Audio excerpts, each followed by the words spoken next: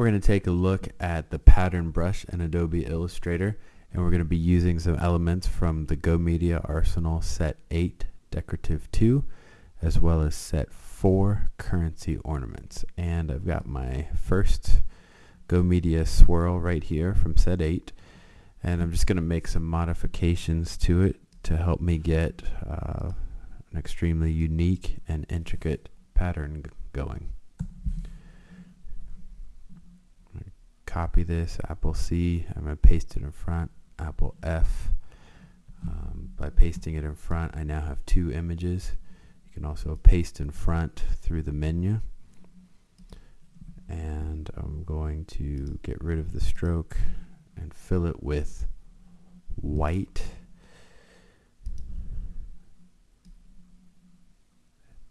And throw a black rectangle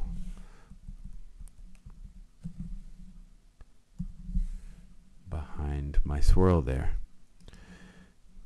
Tighten this up. It's important to remember that when you're going to make a pattern, your edges need to line up seamlessly.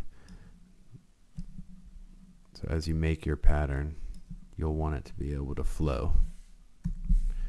Go ahead and select everything that you're making a pattern out of. So that was important to make sure it is selected. Go over to your brushes. Click this little down arrow, new brush, new pattern brush, OK. Give it a name, Go Media Swirl 1. And these are the default settings, and we're just going to leave them there for now. So now you can see that we have our custom pattern brush over here. Go Media Swirl 1, as we named it. And let's apply it to something.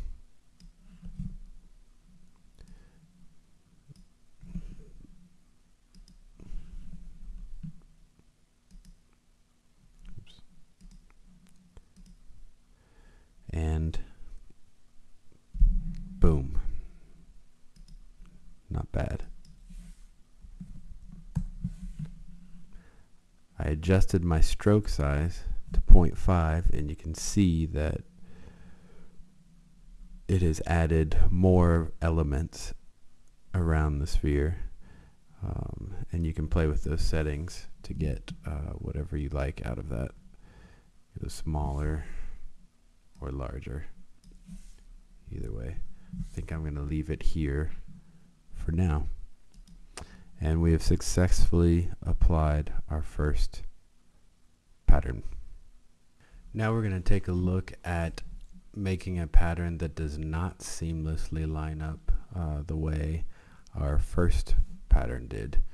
And I took time to just kind of draw this random shape here, but you could use something as simple as this almost diamond-like shape. But let's go ahead and take a look at what this will create when we make a pattern out of it. So we'll select everything that I want to be part of my pattern brush, and then we'll repeat the steps from before. Click this down arrow, new brush, new pattern brush, OK, custom pattern. And we'll leave the default settings again. Now we will make a sphere and apply our new brush to the sphere. And whoa, look at the way it has treated this image. Looks pretty cool, actually. And we can adjust that the way we adjusted the first one. Just cut it in half, 0.5. And that looks pretty sick. But we still have some overlap and some adjusting to do there. So you can see, though, the power behind this pattern brush and some of the things that can be accomplished with it. And imagine trying to draw that on your own. No, thank you. Okay, now I want to get really intricate with my pattern, so I will combine different parts of these three shapes here from the set 8, decorative 2, and it took me a little bit of time to come up with this type of a shape, so I'm not going to bore you by having you watch me combine these different elements, but I will point them out to you. These three pieces I ended up just drawing in with the pen tool, but these pieces right here were a combination out of this little swirl. These are exactly those, just flipped vertical, and then these two bottom pieces were taken from down here. I will give you a little bit of a tip.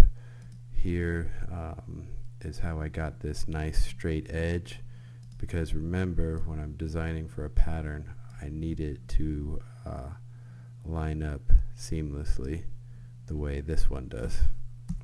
So what you can do is draw a rectangle there, select your two images, and then in your Pathfinder you can choose from different settings, and what happens is this great effect where you can see this edge is cut off, and if I actually expand it, that's what I needed to do here, then I've got a nice edge that will line up, and you just need to do the work on the other side to make it seamless. So once you've created now your own new intricate pattern, we can go through the same steps that we've done before. Select all of it, and small little down arrow there, click that, new brush, new pattern brush, okay, do intricate brush, and it is popped into our window over here once again. Do an ellipse,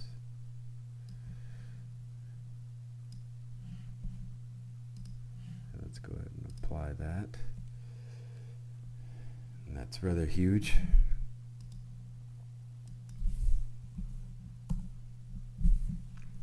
And that's pretty amazing.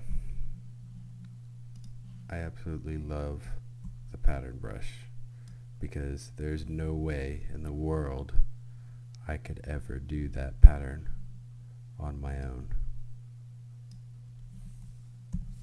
And that's looking pretty cool.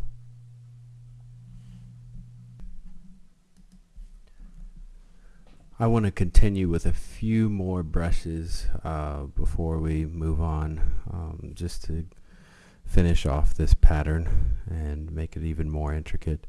So what I've done here is I've just used these elements directly from set 8 and then drawn my own lines, and I will create a new brush the way we've done before. Same settings, default settings,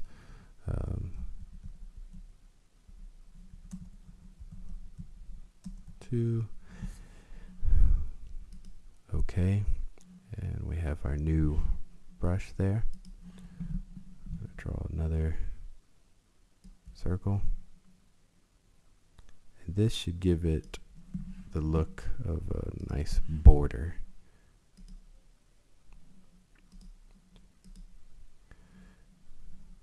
Again, that is humongous.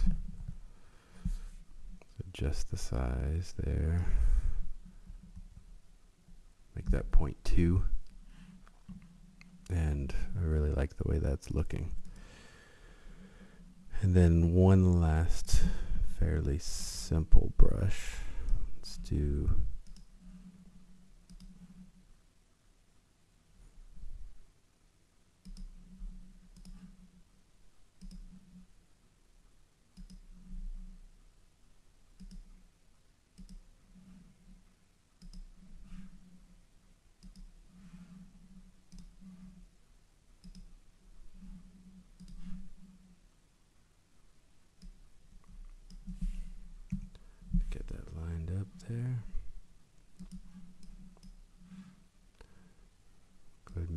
brush out of this.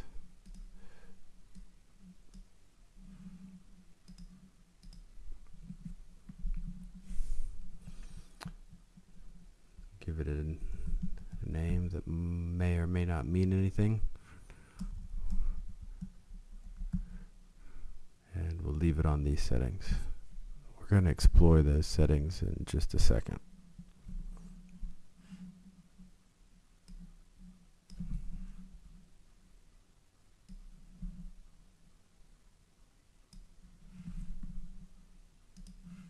And apply our new brush to it. And that looks kind of cool.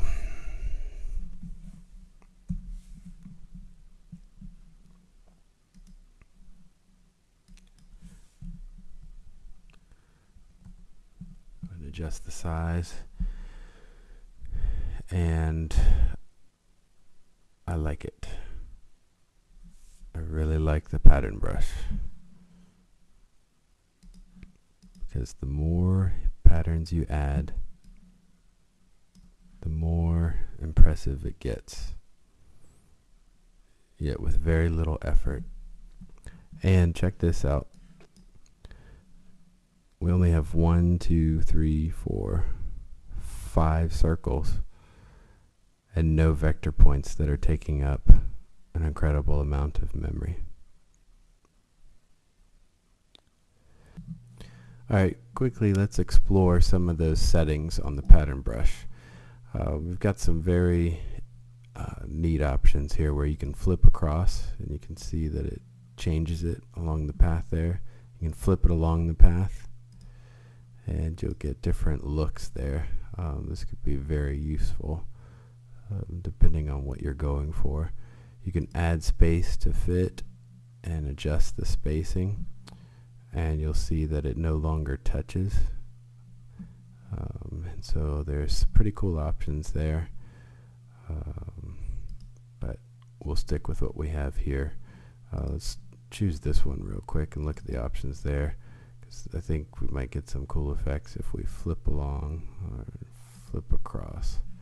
So you can see how you've got a ton of options there to improve your designs if you choose.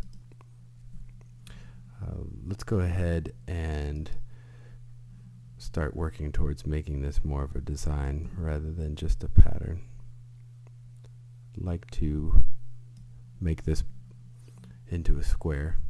So draw my square there, and I'm going to select all of these and make a clipping mask out of it. Clipping mask, make, and then I'll choose the actual clipping mask and give it a stroke.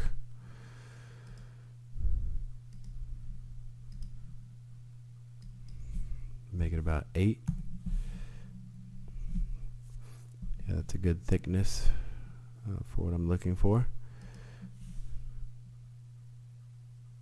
And then I'm going to add these design elements straight from set 8 decorative 2.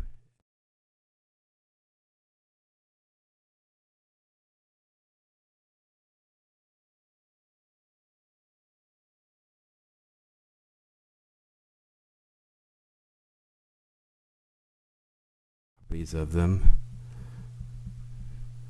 and place them onto the square, and now that's looking more like we are designing this rather than just creating a random pattern. And I'm starting to like that even more. Okay, this is useful, and I've done the design in solid black and white so that we can focus on the design aspects of it. But now it's time to add some color to it, and we can't do that very easily in this mode, at least not to the degree that I would like to. So we're going to actually expand our brushes so that we can have full control over adding color. So I'm going to go to Object, expand appearance, and now you can see that we have hundreds and hundreds, if not thousands, of vector points here, and each one you can go in and choose individually if you'd like, or just start finding what you would like to add color to.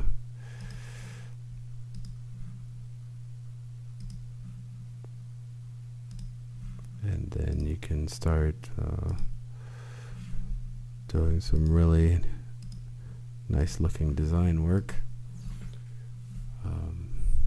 with all the options that you have here, and the ability and the flexibility to choose different elements.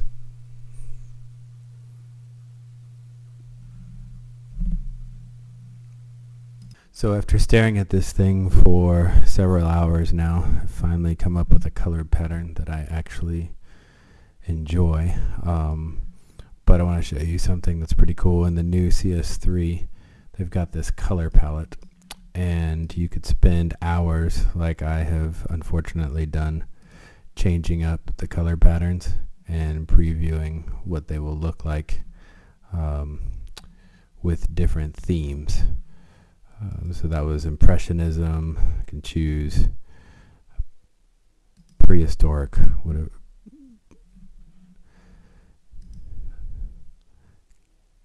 Foods. Let's see what this would look like if it were ice cream. That's pretty delicious. So you get the idea of how fun this could be and time consuming. But I decided to stick with these very familiar colors with a very familiar type artwork.